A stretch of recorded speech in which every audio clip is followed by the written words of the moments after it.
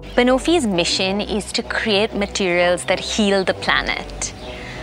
The UNEP Young Champions Award has been absolutely unreal. We're so excited. So we're here in Tajikistan.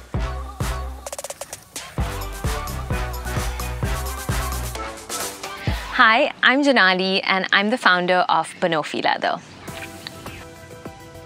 So we're tackling two global problems. The first is that the materials of today are extremely damaging to the world. So we are creating new materials that will replace many of the existing polluting materials like leather, plastics and more. The second problem is that there's a growing crop waste issue, especially in India, where a lot of it is burned. So the banana tree, once it fruits, the whole tree-like stem has to be cut for a new plant to grow. That's 80% of the plant by weight, and that's 120 million tons of waste generated annually by this crop. And so we're tapping into banana crop waste, which is a really rich cellulosic material, to create new materials. We've started with a leather alternative that is created from plant-based ingredients like banana crop waste that looks, feels and smells like leather.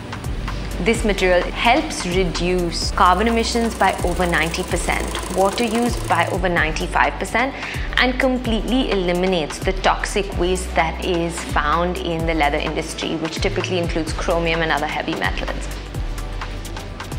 What we've really achieved is showcasing how crop waste can be used to create materials of value that are very high performance in nature but don't have to be extractive on the planet. They will biodegrade and they'll go back to the earth. We've been committed to both climate impact, which is core to our innovation, as well as social impact, which is really core to our business. We're currently partnered with about 100 smallholder farmers. What's been really exciting is working with them, taking waste from farms that would otherwise be dumped or burned, and providing farmers with additional income for their waste, which then helps them value this waste and realize that there's a lot that can be done with it.